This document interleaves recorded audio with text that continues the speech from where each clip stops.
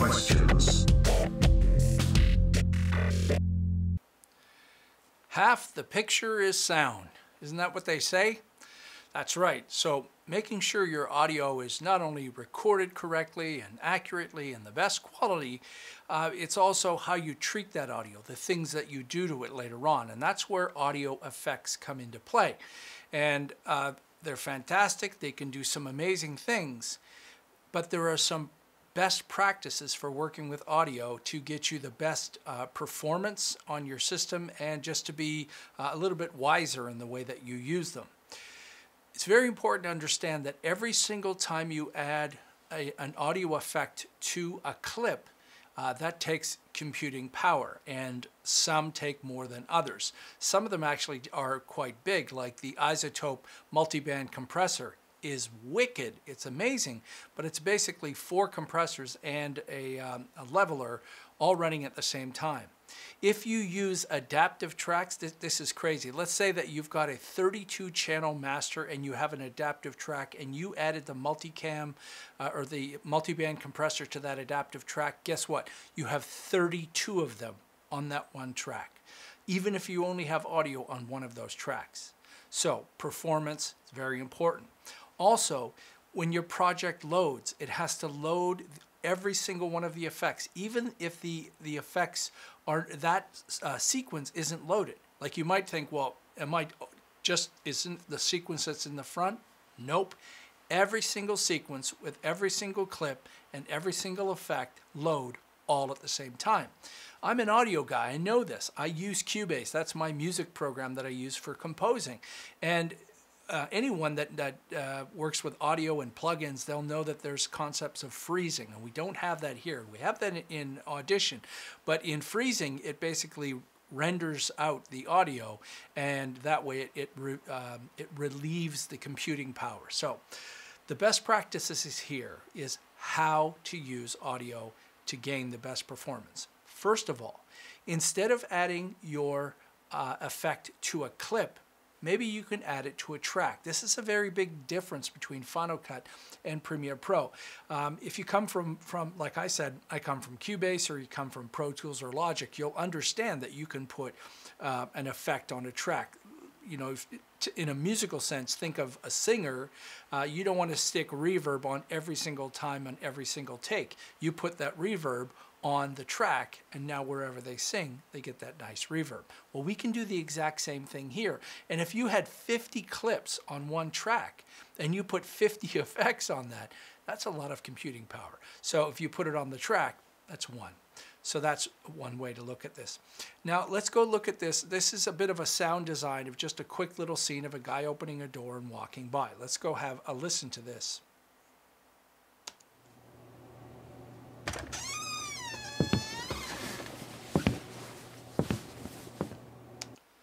One more time.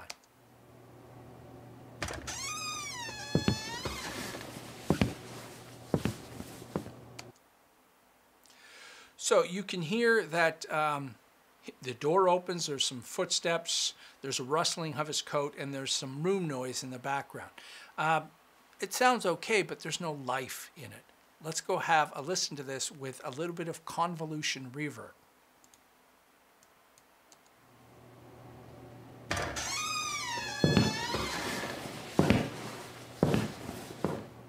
One more time.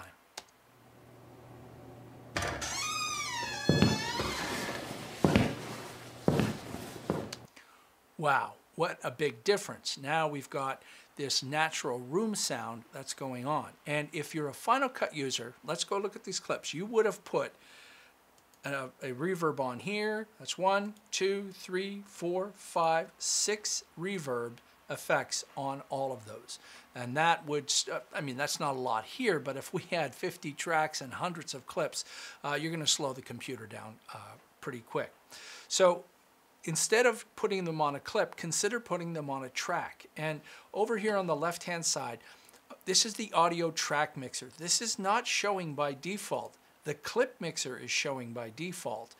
So instead, if you go to the window menu and choose audio track mixer, then you can turn this on. And I've actually twirled this area down inside here, and in here we can get our effects. So if I click inside here, we ship with all of these effects. As I mentioned, the really nice multi-band compressor. So if I double click on that in here, this is a multi-band compressor from the folks at Isotope, and it ships in here as a lot of presets, plus you can set it any way you want. A whole bunch of delays and echoes. There's also something like a single tube compressor, de-esser, delays, filters and EQs, including a nice notch filter to help us remove noise, modulation, some noise, de-hummer, de-clicker, and reverb. And this is where I went and got my convolution reverb. A bunch of special categories in here, like distortion, filling left with right if you only have one side and you want it in the both. A loudness radar to measure broadcast loudness, swapping channels, a vocal enhancer, time, pitch shifter. And you can add those, as I said, to a track inside here. And in here I could add, you know, as I said, I've got steps on A1, I've got the door on A2, the rustling of the coat on A3, and then overall room tone down inside here. And the steps, you'll notice that I added little markers inside here, and I just hit the M key for mark every single time I watched him step forward. And you'll see where he steps, if we solo that here.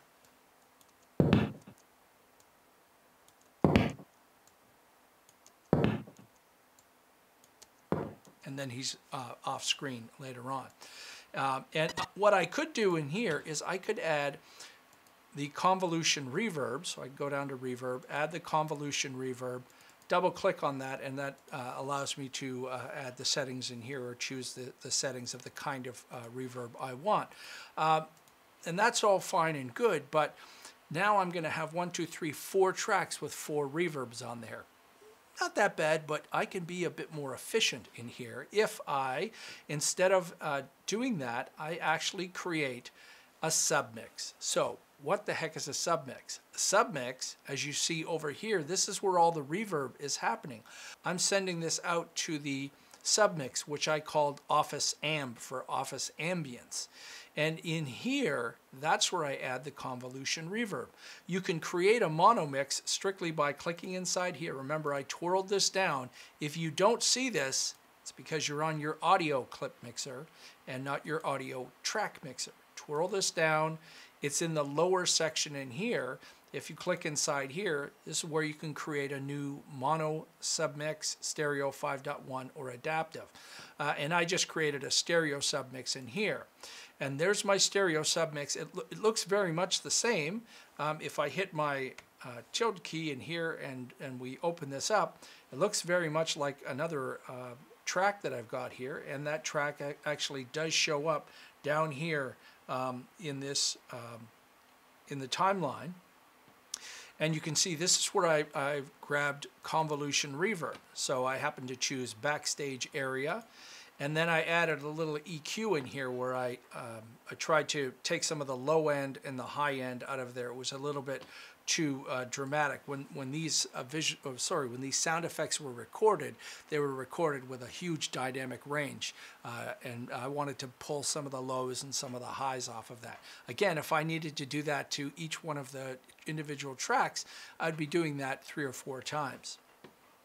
I didn't put the room tone. I left the room tone, which already has its own natural reverb on its own, down at the bottom outside of here.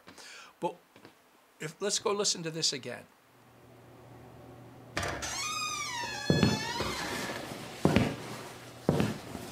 Go choose a different convolution reverb. Let's try something. Ooh, Judge's Chamber.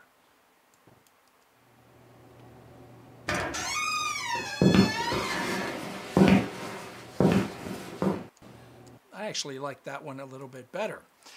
It's more like a judge's chamber, which you would expect to have woody walls and a reflective floor. But what's even more important about the natural quality of doing this with a submix is that the footsteps and the door and the rustling go to one reverb. That means they're actually mixing around and bouncing off each other as if they were in a real natural room. So not only is it more efficient, better performance, and easier to control, it actually sounds more realistic.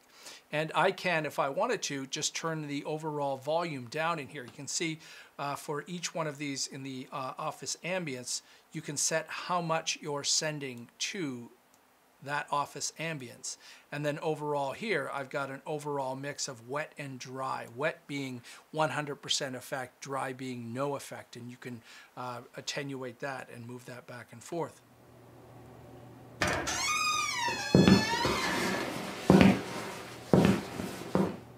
It's still pretty crisp. I might want to take some of that high end off of there too. And I could do that while I'm playing this back. So if I double click on the EQ and play this,